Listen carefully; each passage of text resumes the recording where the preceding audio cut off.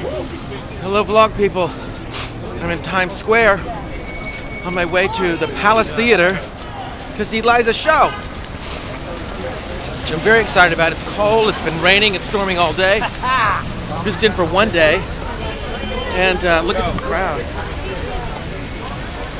I won't be able to take you guys backstage because it's not my show, it's not my theater, but I'll report to you later.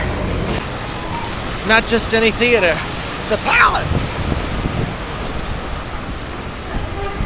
Okay, there's the lobby. We're going around to the side on 47th Street to go to the stage door so we can kibitz a little before the show. I'm so excited. And I'm freezing. Whew.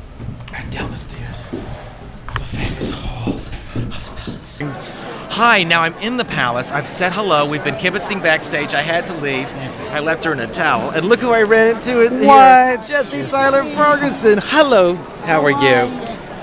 In the Palace, they still wear the traditional usher costume. One is on that side and one is on that side. Oh, really? Okay. And they're never. We are so super excited. We're so excited. It's gonna be didn't. thrilling. This wasn't planned either. No, we didn't know we'd see each other. And here we are at the Palace Theater, which is historical. And I've spent many a day here because we did Minnelli on Minnelli. You know, I worked on that show, and so I was in the front row for every freaking performance. There you go. Anyway, this is me. No? No. This is this gentleman. He's not that young. I'll see you later. Bye, enjoy. Okay, it's after the show. I just left the theater, left Liza's dressing room. It was the greatest she's ever been. It was spectacular. It was amazing. The show was so beautiful and so beautifully constructed. And Ron Lewis, who directed it and choreographed it, is extraordinary. And every element was beautiful. The lighting made you get goosebumps. Matt Berman did the lighting, my boy Matt. And Liza was just brilliant, the best she's ever been. I mean, the voice, the humor, the structure, the dancing, it was spectacular. And the audience was out of control, freaky, and it was the Palace.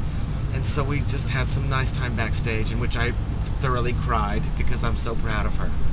And now I'm headed back to have a night's sleep and then get on an early plane to get back to Los Angeles. What a night.